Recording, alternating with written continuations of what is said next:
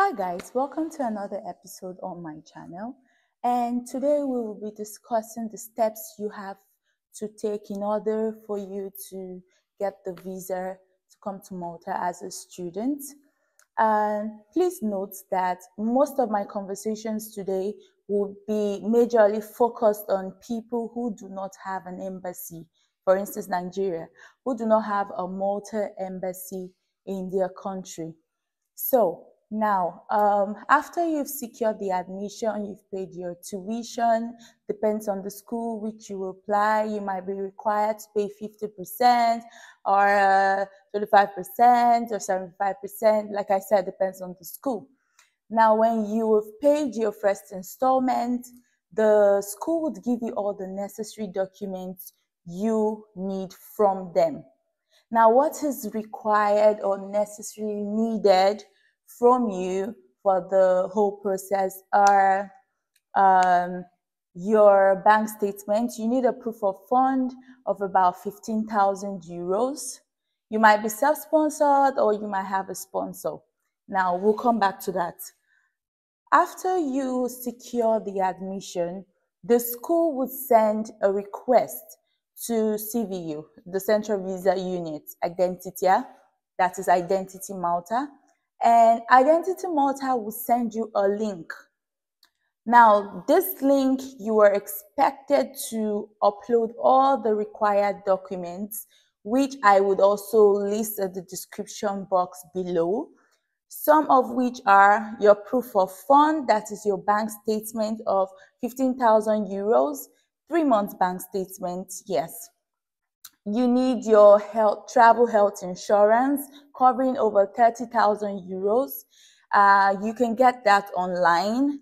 I will also put in the description box one of the insurance company you can buy online. You buy the travel insurance, and then you need to do a hotel reservation booking. You do not live in Malta, so you shouldn't have an accommodation, except your school offers an accommodation, or they give you accommodation documents stating that yes, you have an accommodation. If you do not have any of this listed, then you need to do an hotel reservation for 15 days. And then you do a flight booking as well. So your flight booking should, when you arrive, your hotel accommodation should count from your arrival. You understand? So that is 15 days after you arrive. So, you do the flight reservation, you do the hotel booking, you fill out the forms. Now, if you are self-sponsored, you need to show your source of income. Now, if you are employed, you need to include your employment details just to boost your application. Your pay slip, a reference letter from your employer stating that, oh, this person is a staff of this company and this person is traveling for these studies, and yeah, he works here with us.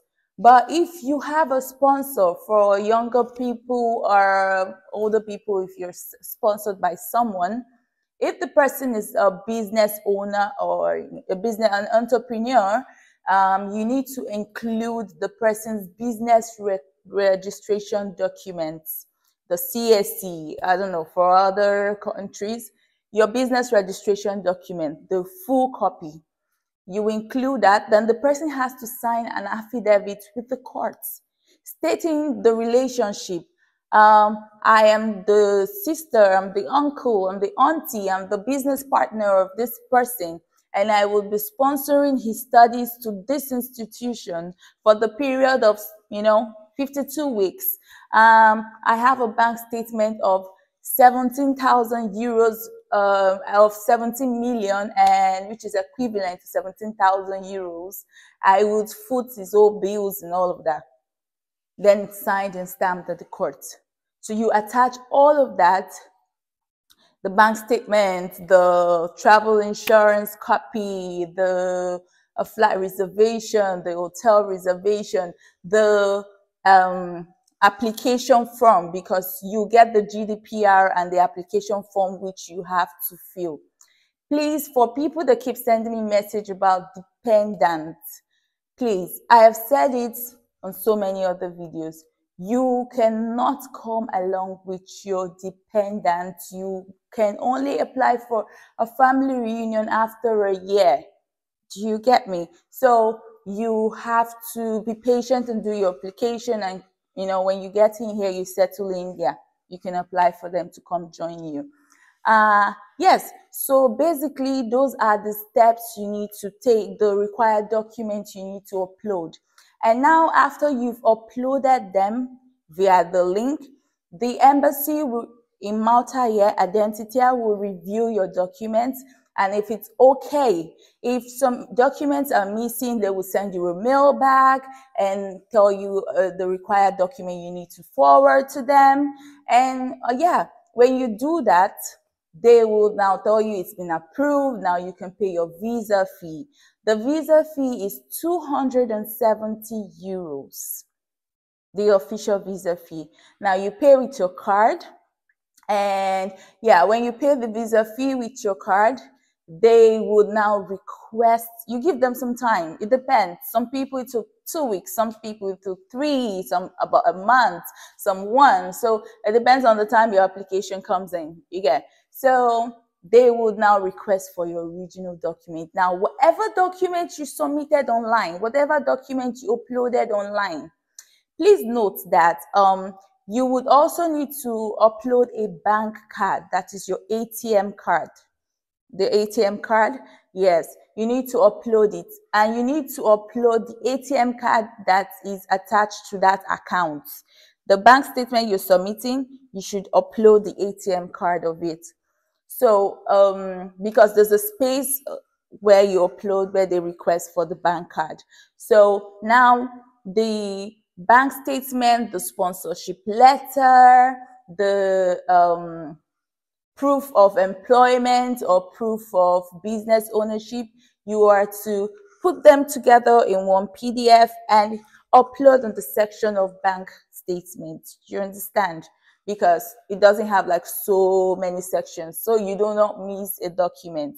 So anything that has to do with finances, that is the bank statement, the sponsorship letter, the proof of ownership or employment, and you have to arrange them in one PDF and upload in the section of the proof of fund. Do you understand? I hope that is clear. So I would also, every link for upload is unique to each applicant rather. It's unique to each applicant. So it's not possible for you to upload on someone's behalf. It's like upload in someone's place. No, it's unique to each applicant. That's why they send it directly to your email. And now, when they request your document, every document you uploaded online, you need to arrange a copy of it and put in an envelope, and including your passport and everything. You include all of that in an envelope, and it would be requested you send it to Malta, send it to the embassy. And the transportation for all of that, the to and the fro, it's included in the 270 euros which you're asked to pay. And now when they receive your documents, they would schedule you for an interview. Now, the essence of this interview is to know you and your purpose of coming. So do not be nervous. The questions are not difficult. If you are a student and you can explain your source of income or the source of your sponsor's income, and you can prove that beyond reasonable doubt, yes, you can afford to study here, and you have a direction and a path, and you understand what you're coming here for, most definitely, all things willing, yes, you would be issued the visa. Yes. So when you're done with the interview, usually it's a video call interview. That is for people who do not have an embassy in their country. So you will be called, you'll be scheduled for an interview, you get the email, and then they will give you a date and a time. You join in on the interview, they ask you the necessary questions they need to know. Please note that the questions they would ask you are based on what you submitted. Nothing is coming from nowhere. It's based on what you submitted, what they expect you to know, like the duration of your course, and why you choose to study. Why are you coming to Malta? Why not the UK? Do you understand? So it's not an interview like an exam. Yes, it's based on, you have to be confident because they would see you. You won't see the interviewer. So you have to be confident and sure, you know, be relaxed, do not be in a quiet space like I am. And yeah, that's it. And after the interview, they sent back your documents, and yes, you should have your visa. And if you do not have it, you would get a slip explaining why you weren't issued. But if you follow these guidelines, like I just explained, I believe beyond reasonable doubt, you would be issued the visa. Now, for people who have an embassy in their country, the school is going to give you all your necessary document that you need.